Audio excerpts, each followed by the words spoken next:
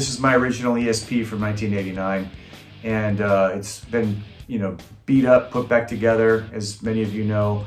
We did a relic model in 2009, I think, something like that. Once they sold out, they were done, but ESP and I have gotten together to reissue it. I'm really excited about it, so check it out.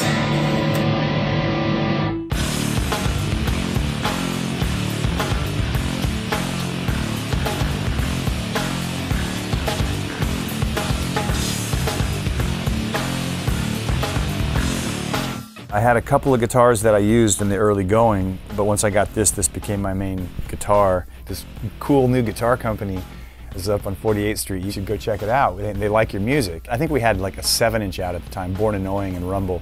Hadn't even put out Strap It On yet. And went up and met them, and they were like really cool. They let me look through a bunch of guitars, and this is what I found. This would have been 1989.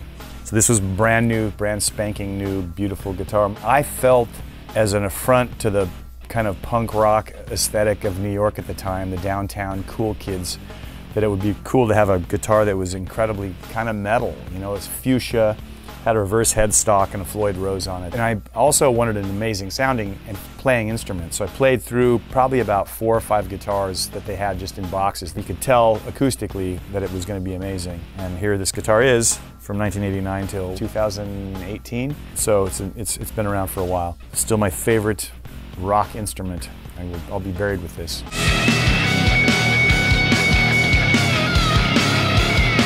The band started to do well, and we played CBGBs. So this guitar has been on the CBGB stage many, many times. We finally, in '91, we started to make the Meantime record, which was the kind of record that put us on the map. We had made Strap It On already. The band kind of exploded. We had a really good live reputation in Europe and the US. So this was the main guitar on that record. Betty, the Betty album, came after that. This was the guitar on all the Helmet riff songs like Tick and Wilma's Rainbow. And it was used on the Aftertaste record, obviously. You can find one of these. They're really, really good, amazing instruments. This guitar got smashed in Minneapolis, First Avenue, which is the club Prince used to play in. And so I tried to chop down a monitor with it, and this big chunk came off. It had to be put back together. My tech kept the pieces, and there's these wooden dowels that hold it together. I think there's 3 of them. There's one here, here, and here. Yeah, it kind of adds, obviously now it adds character to the guitar. The back, I've always taken the back plates off to be able to utilize the springs. This is something I learned from the German guitarist Casper Brotzmann.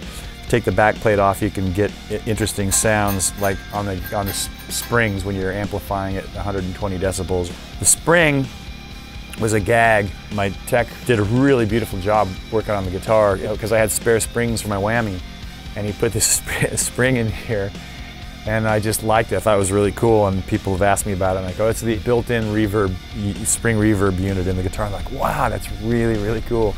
It does nothing. It's just a spring. Tip is broken because it's sharp. I would jam it in the edge of the amp to kind of bend the neck and get cool feedback sounds. I love feedback, and I love trying to control it, and I've spent years trying to master ranges of feedback and ways to create tension and noise, which I'm fairly good at.